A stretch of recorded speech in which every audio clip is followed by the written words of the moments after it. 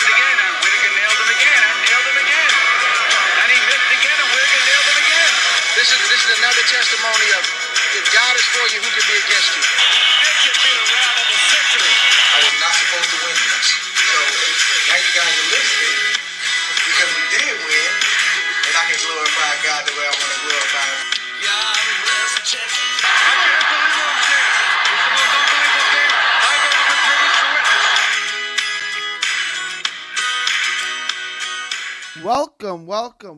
Welcome to another episode of 3D Boxing Podcast.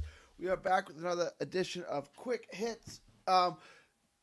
Sunday's only one show a day. Sorry that we were late. We're going to do the Fighter of the Week.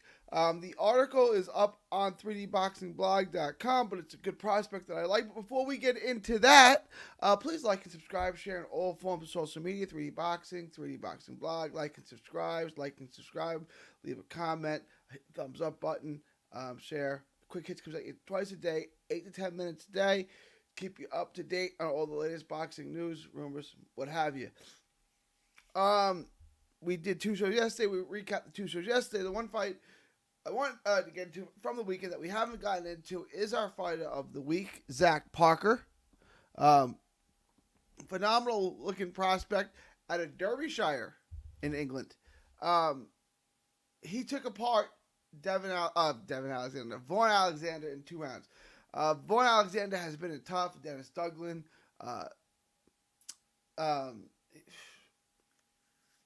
Money Powell. He's been in with a lot of guys. He's never been stopped. He beat Money Powell. He went distance with Dennis Douglin. The Golden Boy prospect, whose name I can never get right. Help me out with that. What is the bully? The guy with the name I can't say. He's been with him, who knocks everybody out. Vaughn Alexander's been in tough, and he's never been stopped. So this is an impressive win. And the name I'm thinking of is Melikuziev. Beck the Bully is the name I was thinking of. He's been in with him. He's been with Anthony Jr. Vaughn Alexander's been in tough with a lot of people.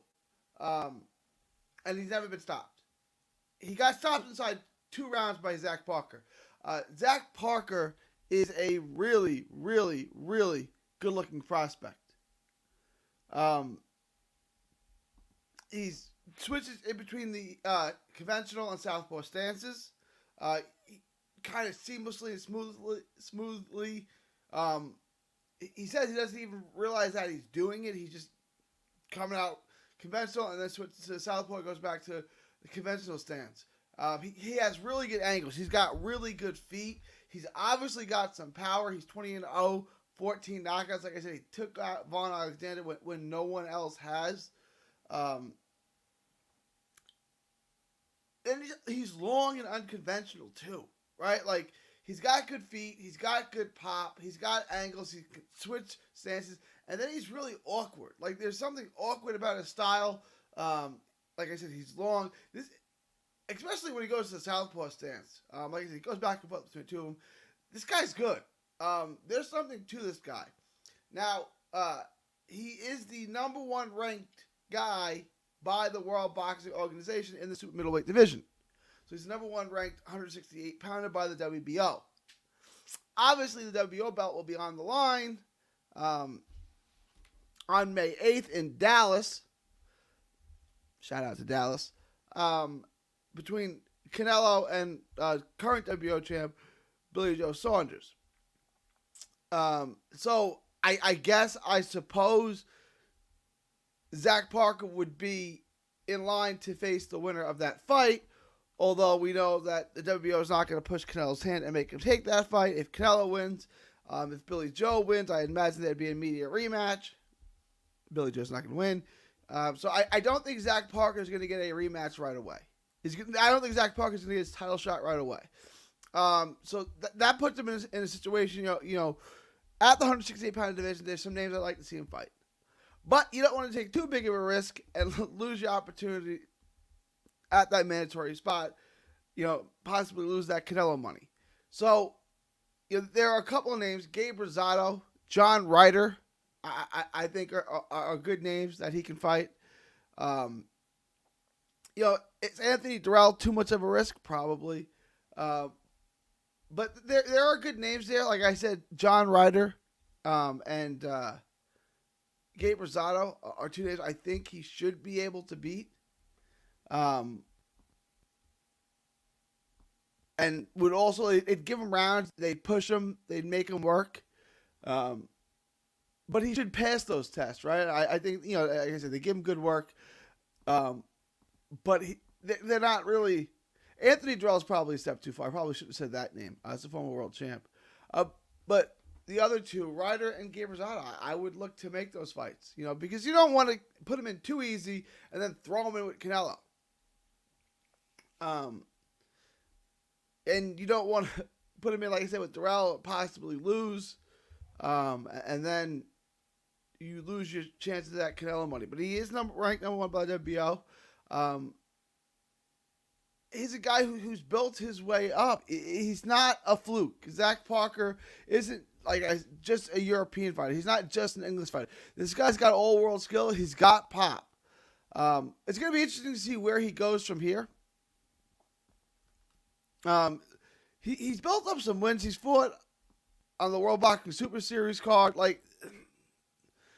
The guy's got some skills. It's going to be tough to beat. It's interesting to see what BT does with him and what Frank Warren does with him. Because they don't have a ton in their stable. And this guy looks to be the goods. Let me know what you guys think. Did you guys watch it? If you can't watch it, I'm going to put a link in the description to the fight. I know it was hard to find because it wasn't on TV. And I'm going to put a link to the article from Pretty Boxing Blog, the Fighter of the Week article. So there's all of that in addition to all the other links that we typically put in. But Zach Parker is a name to keep an eye on. Absolutely. I think he's already a top 10 guy in the division. Again, he's 26, so he's still on his way up, but he's not green. Like I said, he's 20 fights, 20-0, 14 knockouts. There's a lot to like about him. He's a multifaceted fighter. I'm going to put a link in the fight, so check that out. Let me know what you think. If you haven't got a chance to watch it, if you're in the UK, I'm sure you did watch it. But like and subscribe, share on all forms of social media. Please hit the thumbs up button, hit the bell icon to get notifications. Leave your comments below. It is March 28th, 2021. Ivan Calderon is still not in the Boxing Hall of Fame. We need to make that change. Let's get the Iron Boy in. From Texas to the world, thank you, and God bless. Don't miss a tweet, post, story, or video. 3D Boxing is on Twitter, Instagram, and Facebook. Hit the subscribe button now to stay inside the ring.